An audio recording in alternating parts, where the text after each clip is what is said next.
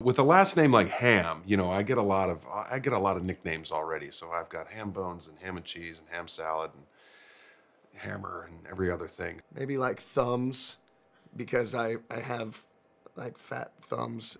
No, I hear there's an app now. They have an app generator, right? Yeah. I have to go on it. When I was younger, people used to make fun of me for my large thumbs.